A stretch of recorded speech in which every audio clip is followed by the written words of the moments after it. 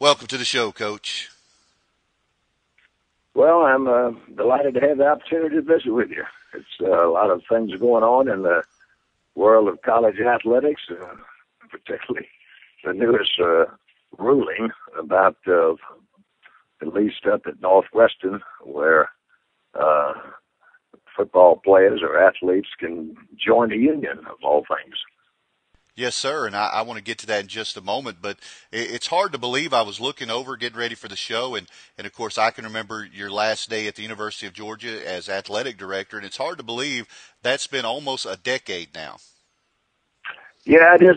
Time goes by fast, as we all say, and it all those that are up in age know that it seems to go faster the older you get. Yes, sir. So yeah, it's hard to believe it's been 10 years where I had been at a place for 40 years. I was 25 years as a football coach at Georgia, 25 years as the athletic director. Well, right away a math person will say that's 50 years.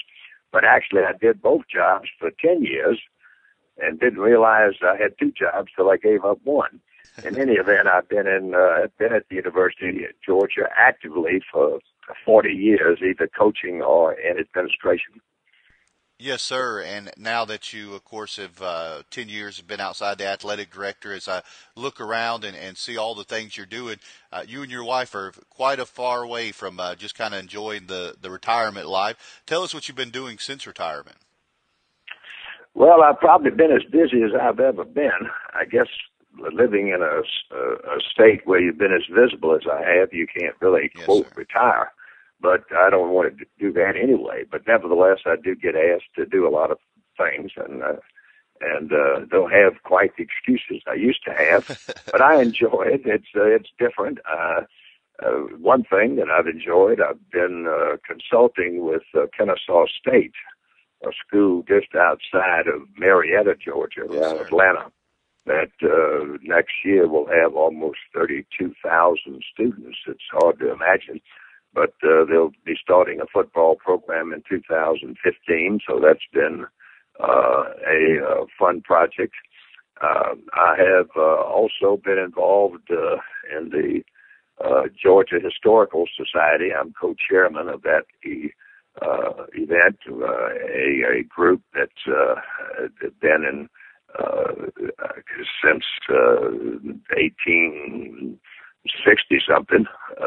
In existence. I've also have a great love and affection for history, so I'm on the Civil War National Trust, and I'm involved in that quite a bit.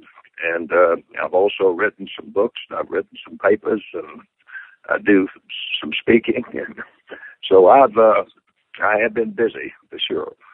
Absolutely. Now, I want to ask you, of course, your final coaching season was in 1988, and it seems to me that the game really has changed and evolved quite a bit since that time. I don't know if it's for the good or for the bad, and it's not just the game of football, it's all the things that surround it, whether it be social media, the access by the media, all these things have changed. Would you agree that it's changed a lot since your time?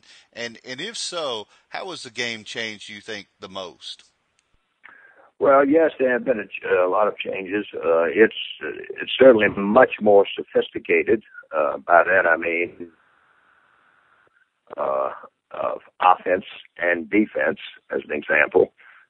Certainly, passing is more important than ever. But I've always maintained it is important to have a balance. That in order to really be good as a team, you need to be good in every phase of the game. And that is still true today, even though we have some that have offenses that score a lot. Still, I'm a strong believer you got to play defense and you got to run the football. Yes, sir. You got to do everything well as throw the football, and your kicking game has got to be sound. So those fundamentals will never change as the game gets more sophisticated. The players, yes, it's a different generation. When you talk about social media, that presents new issues and new challenges for coaches never before. I saw it coming. It was part of my latter years as a coach and an athletic director, but even more so today, as that is just a a vital part of their life, where they're constantly communicating with each other. So that is a big change for sure. And you've got probably more good athletes than ever before. There's always been a lot of them out there, but I think there are more of them. And with the limitations, that presents a better balance among schools. You've got a lot of good football teams, and you've got more and more football teams being started in colleges. In the last 5 or 6 or 7 years, there's been over 40 schools that have started football. And I mentioned earlier that I have been doing consulting work at Kennesaw State, but that's just part of a trend in the state of Georgia. Just the last year or two, you've got Mercer University that started football. You've got Berry College up in North Georgia. Reinhardt College has started. And a few years ago, Georgia State started. And then within a few years, you've got Kennesaw State. And then down in Mobile, you've got South Alabama that started. And it's amazing the number of schools that have started football, but it does provide those schools with a special benefit, a culture, a brand, so to speak, that nothing else in the university can quite give it like football can. Absolutely. Now, I want to ask you, you made mention of it just a moment ago about the recent ruling for the Northwestern players, and I want to ask you, do you think that's a good or a bad thing for college football? Well, I don't think it's good. I don't think that if it gets to the point that they're able to unionize, which means that, in fact, they are employees, the ramifications for that will be unlimited. You don't know what will happen from school to school, from day to day, the questions that will arise about collective bargaining, or questions arise if they're employees, can they be fired? You can go on and on. It would be unlimited as to the issues that will be brought up if that ever happens. I'm not sure that it will. It'd be a long process before it does, but suffice it is to say that it would provide challenges unknown ever in the history of intercollegiate athletics. Suffice it is to say that I'm glad that I came along when I did, and don't have to deal with that if that ever comes about. Yes, sir. And I'll say this, and I'll move on because I don't want to spend time on that. We've got a legendary coach like yourself on the phone. But, you know, I think a lot of people see this and they see the pay for play ideas and all this, and they really don't understand what it's going to do to college football and how it's going to change the landscape if some of these things pass. I don't think it's a good thing either. I know a lot of people don't want to hear that, but you have to look at the long-term success of college football, and I don't think it's best. No, I don't either. I don't think it's good for the game. It is no telling. Some believe that it might end up being that a lot of schools might shut down and go to Ivy League type football, where you could only recruit people that are absolutely qualified to get in college. So in a lot of ways, it may end up hurting the players. So again, the ramifications are unlimited as to what might happen. Absolutely. Now, moving on, of course, you had a magnificent career where, just spanned so many years, 201 wins. I believe, if I can remember correctly, all those years, I think you only had one losing season. Isn't that correct? Yeah, we were 5-6 one year. Yes, sir. That's right. Barely, barely. But of course, the best run of that probably was 1980, starting in 1980 and really going down to 1983. All 4 years were very good years where you only lost, a total of 4 games in those 3 years. And I want to talk to you specifically about that 1980 team. That's a team that will always be remembered as the team in the state of Georgia, I believe, unless something miraculous happens here soon. Tell me how special it was to coach a group of guys like that. Yeah, it's sort of the ultimate of coaching, I guess, is that you want to have a team that will be undefeated and will be the undisputed national champions, and they certainly were. They did not lose a football game. We've had other teams that some would argue were better. better offensively, better defensively. But the fact remains that that this team somehow found ways to win football games, even though at times it wasn't very pretty. But yet, when the game was over, it was still victorious. Yes, sir. So that's the bottom line is to win. And this team in 1980 somehow, some way won them all and were declared national champions. And therefore, it remains the only undisputed national champion football team Georgia's ever had. Absolutely. We'll talk to you about one of those guys. Of course, I think there are three faces you always think of when you think Georgia football, and that is Coach Vince Dooley, Larry Munson, and, of course, the third one, and that's Herschel Walker. And I want to ask you, at what moment, I mean, at some point in his career or in a game or in practice or somewhere, you had to just dawn on you, maybe it was afterwards, but you just look and say, I'm coaching the greatest player to ever play this game. Well, I think in the final analysis, he certainly was the best, college running back that ever played the game. And he established that and earned that right early on. I didn't start him in the first game, but I was going to play him. And if he was that good, he would earn the right to be the starter, which he did. And by halftime, he was a starter. And then had 3 years of which he was a consensus All-American. And I think the best running back. He had incredible speed, world-class speed. Not only that, great strength, but what separated him from, I think, others is this incredible mental toughness and self-discipline. He probably today at 51 is the best conditioned 51-year-old person I know. Yes. It's amazing the condition that he's in. And he combined those 3 marvelous traits to be such a great athlete and can do so many different things. And he ended up making the bobsled team in the Olympics. He ended up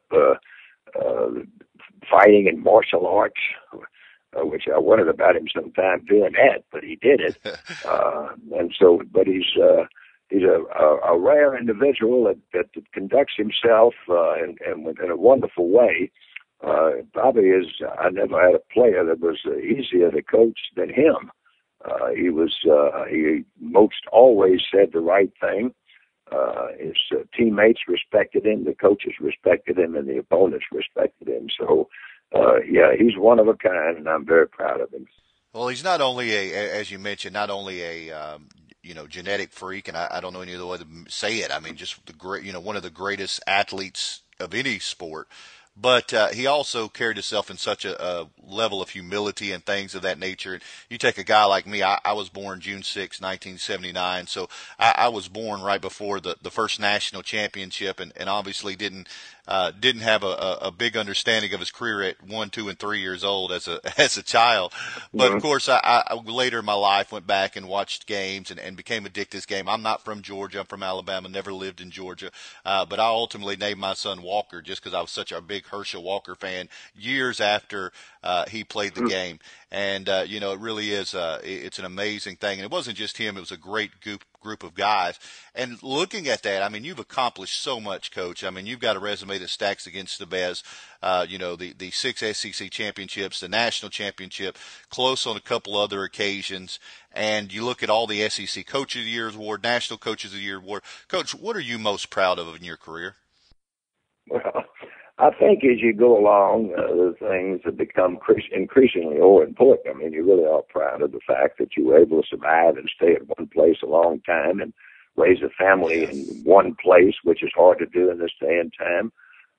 We were fortunate to have done that, and all that was important. But as you go along, I guess what becomes increasingly more important is a relationship with your players, the ones that you've in some way perhaps influenced, hopefully in a positive way. And that remains special and becomes a real benefit in the long run of coaching players that will come back. And I always say 2 simple words, thanks, coach. And that is a special reward and becomes increasingly more important. Absolutely. And I only got one more question for you, but I do want to mention this, and that is, of course, we had Coach Bill Curry on the show few days ago. I believe it was on Monday, and asked him a similar question, and he said a similar answer. And speaking of him, he's one of those guys you mentioned that was a part of the starting of the Georgia State program, and got that program off the ground. I believe he was there 3 years, maybe 4. But I asked him this question. I want to ask you again: if you were coaching today, and you could only choose one current SEC player to build your team around, who would you pick?